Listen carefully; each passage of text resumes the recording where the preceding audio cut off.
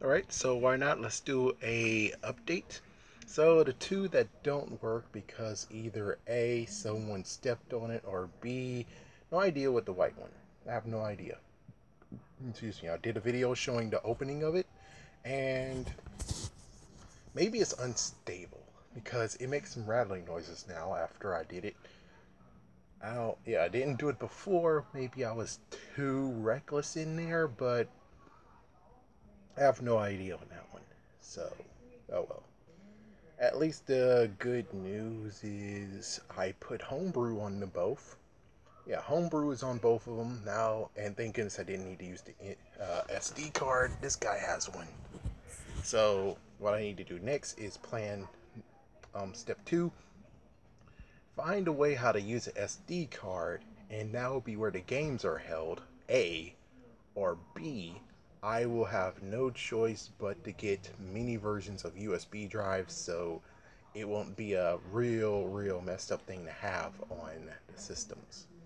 That's most likely what's going to happen. So, hey, I don't really need to revive the other two laptops because I was going to use those to use SD cards because the newest ones do not have SD card slots. But hey, that was solved.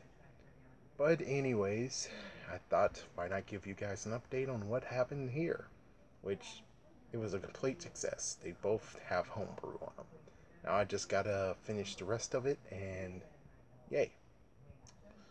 I guess why not? Let's just make one little part before I leave. Is games I would have on it.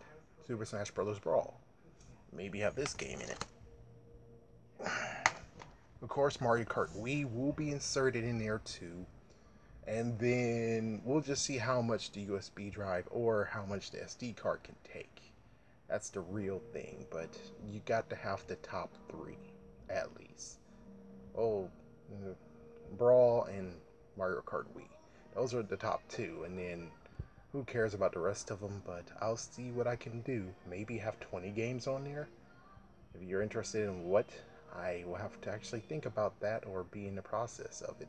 But anyways, yeah, that's just a nice update.